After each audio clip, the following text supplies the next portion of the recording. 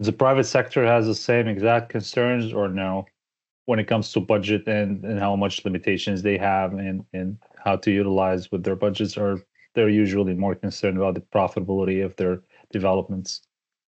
I think they're more concerned about, looking at the profitability, but I think they're also concerned about looking at making sure that they understand that, for all their future projects, when they're putting together a perform or what have you, that it's going to be able to work in terms of time, because as you know, as you bring more regulation in and you bring that element in, you end up, time is money. Okay. And with Yeah. money, you find that it's not a good balance for them when they find out, well, if an approval process was only 4 to 6 months and it's gone to 6 to 9 months, they are interested and they're trying to nip that in the bud early on in organizations in many states that tackle and deal with issues so that they have a voice that can be heard and they can talk to the public authorities, they can lobby with the legislatures and find a healthy balance. Mm. Can you name a particularly complex transportation or utility project, or actually a complex, let's start with this, a complex transportation issue or problem that we're facing today that comes to mind? I mean, certainly in the New York area, the biggest issue right now is obviously, freight and how freight is able to move from one point to another. And with the concerns of freight trying to get into the New York City area, that's why you have projects. As for instance, the Gateway Tunnel project, that's a very large project. That's one example. So that being a tunnel project for freight to be brought into New York. That is a challenge because what it does is it not only takes the trucks off the road, but then the trucks that were on the roads have to be managed in such a way to be able to go ahead and get to those freight points in and out without having any other additional issues. So in the New York area, as an example, I'm giving that as the perfect example. That Gateway Tunnel project is certainly going to bring many jobs, but it's also going to go and it's going to bring other issues that are going to come up with respect to bringing freight off the road, but then also making sure that it's managed and it's going to the right places, and it's able to go ahead and be managed in a certain way. So that's probably a very complex project. I can tell you right off the bat, we have a project right now in Philadelphia that we happen to be, the firm happens to be involved in, where there's actually capping of Route 95. There is still a demand from the public for more open space. There's not enough open space in a lot of areas. So they're actually capping over Route 95, an area in Penn's Landing, so that they can expand those open space possibilities for the public. So you can see, so there's demands not just on the transportation utility side, but there's also demands on the amenity side. That's a huge project in that area. In New England, there's obviously more transportation projects going on in the Boston area. I'm trying to give some pretty good examples, complex projects to go ahead and make traffic make traffic more easy to manage. So you're seeing a lot more of those projects after the big dig. There's been offshoot projects that have happened, and there's certainly several large ones right now going on there. Do you see some states being more active than others with taking initiatives to solve major problems than others not as active? And yes, we have seen there is a lot. I would say a lot of the majority of states that are in our footprint are definitely going ahead and getting. We're seeing them being more proactive with regulations and what have you, and changes. We see that on the environmental end. We see that even on the design end. But yes, they're because of all of the different things that have happened in not just social media, but the buzz about, with the climate change and what have you, but with some of the things that have happened, with respect to COVID, and then of course some of the storms that we've had over the last 10 years. Yeah, we're seeing them being a lot more proactive than they've ever been in the last 30 years that I've been doing work. And do you think we'll maintain that hype, or is it going to just die out in a few years? I think the next generation is being a lot more proactive than we ever were. I think that is not ever going to go away. I think you're going to see even more introduced in terms of, I want to say, checks and balances, regulations, have you, to make sure that these issues are not going to be a problem 100 years from now. And this generation is going to be looking at that. This current generation is going to look at those issues, and they're going to bring folks like ourselves in to find ways to solve that. So that the generations of the 22nd century are not going to have an issue.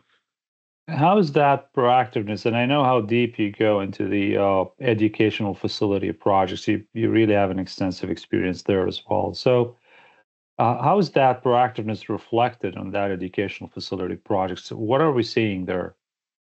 So with a lot of educational facility projects, a lot of them now are looking at change in terms of, you had COVID, remote learning is certainly a major element that's going on. So a lot of them are finding ways to more or less, I don't want to say reinvent themselves, but enhance themselves to bring the kids back to the campus, and also provide, I want to say, not so much amenities, but more or less variety.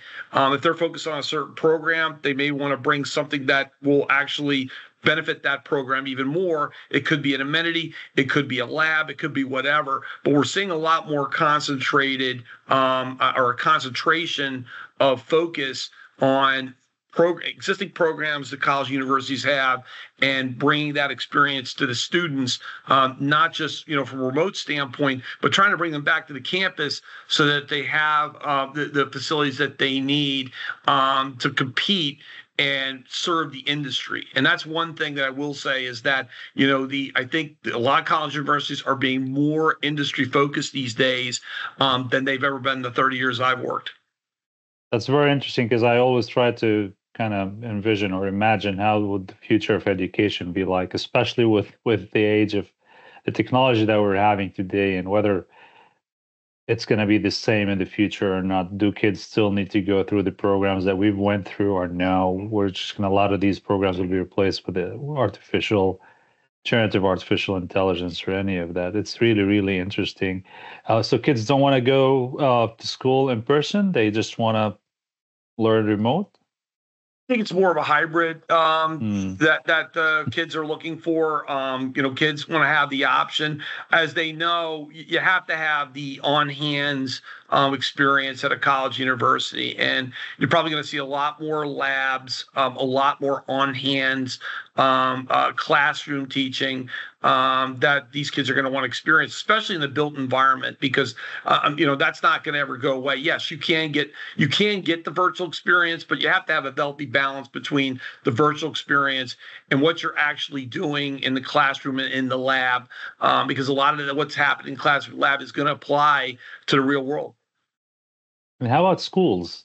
Did you have any experience with schools, or has there been any changes projected for the school environments?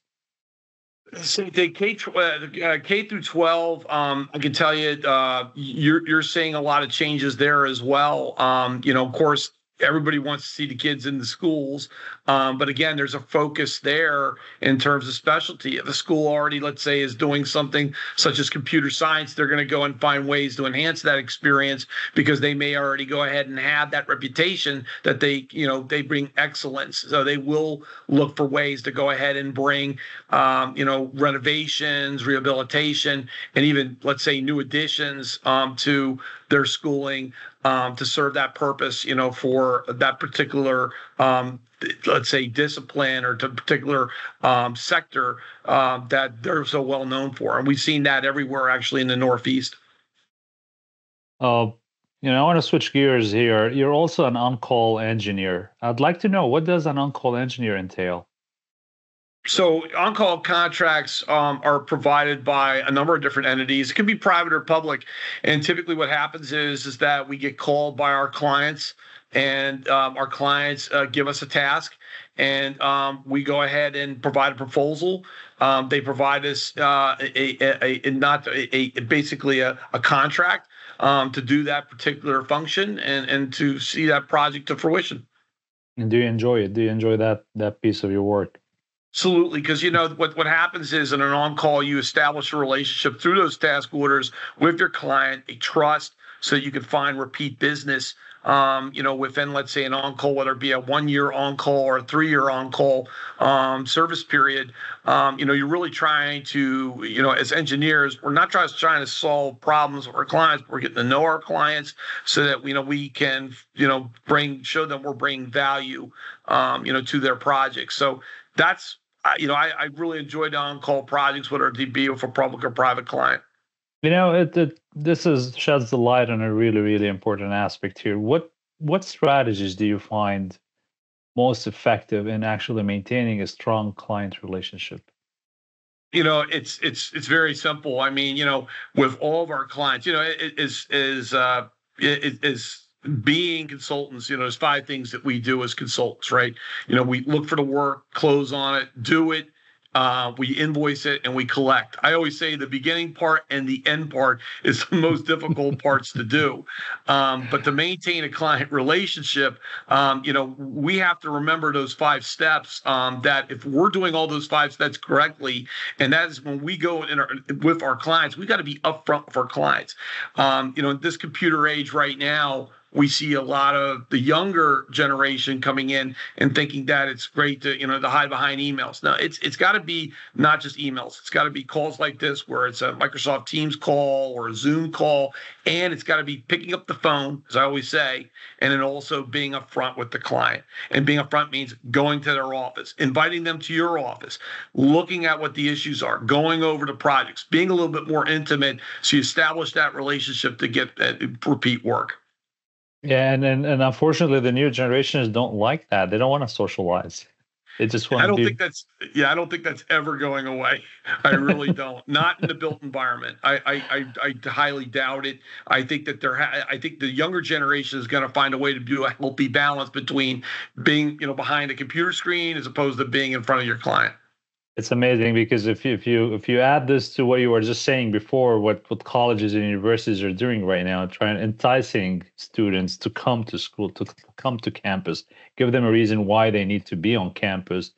And the same thing. I know this is also the trend at my children's school as well, high school in particular. Is just like kids are there, but they just don't want to socialize. So they keep coming up with new initiatives to just get them to mix together and talk to each other versus just sit alienated in their classrooms and just don't bother me kind of attitude. It's incredible what the social. I don't know if we should blame it on the social media, but it's just the digital age that we're living in. The toll that it had on the kids and the new generations is incredible. We feel it at work, we feel it at school, we see it everywhere we go. Just they don't want to socialize, like a different generation altogether. Absolutely. If you have, like, for instance, my child is computer science, she's perfect behind a computer and what have you. But when she gets to a company and what have you, I've told her that, you could, there are companies you can work fully remote.